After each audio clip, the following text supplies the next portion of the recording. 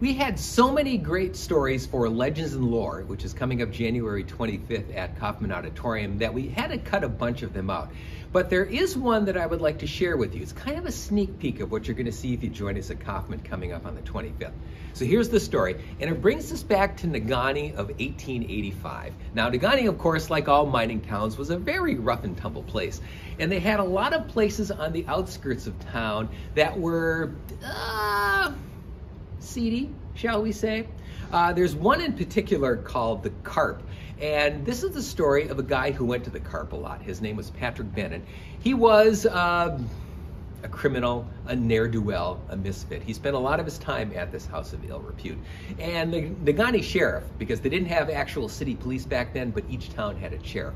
The Negaunee sheriff knew all about the Carp. So every once in a while, he would send a deputy out there to make sure that the ne'er-do-wells, like Patrick Benan, weren't ne'er-do-welling.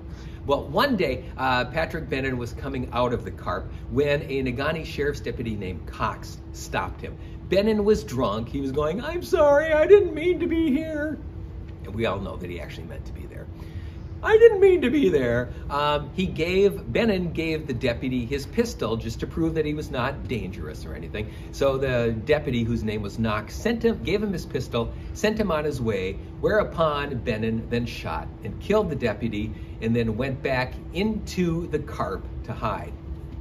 Needless to say, this did not go over very well with the citizens of Negaunee. In fact, 200 of them went down to the Carp to protest. By the time the protest was done, the Carp burned down, and the Negaunee sheriff said it was spontaneous combustion and they didn't need to investigate it at all, amazingly.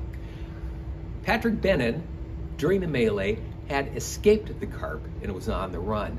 Now, the Negaunee City Council put up a reward of $300 for anyone who could find Benan, and the Marquette Mining Journal, in their usual journalistic objectivity of the 1880s, said that Benan would probably be best served as a decoration hanging from a light pole or a tree branch.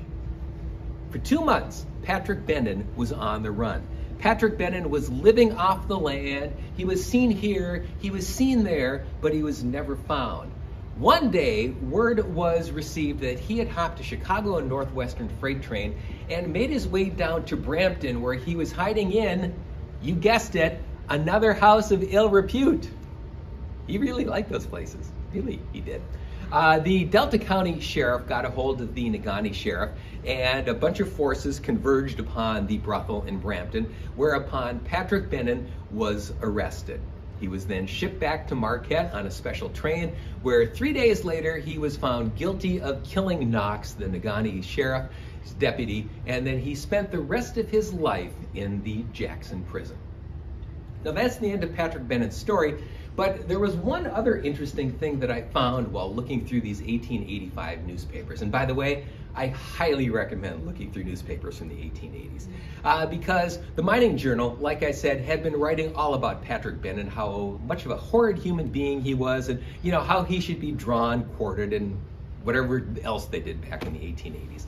Well, one day, apparently when they had nothing to write about, the Mining Journal reporter put together an article talking about how people in Negaunee were the worst in the world. They were thugs, they were reprobates, and they should be taught their lesson. Needless to say, the people of Negaunee, especially the business owners of Negaunee who paid to advertise in the Mining Journal, did not like that. Because the very next day, a story appeared in which the reporter who called Negaunee residents thugs and reprobates basically said, "Never mind, I'm sorry." Those are the kind of stories that you'll be hearing coming up Thursday, January 25th at Legends and Lore at Kaufman Auditorium. We hope to see you there.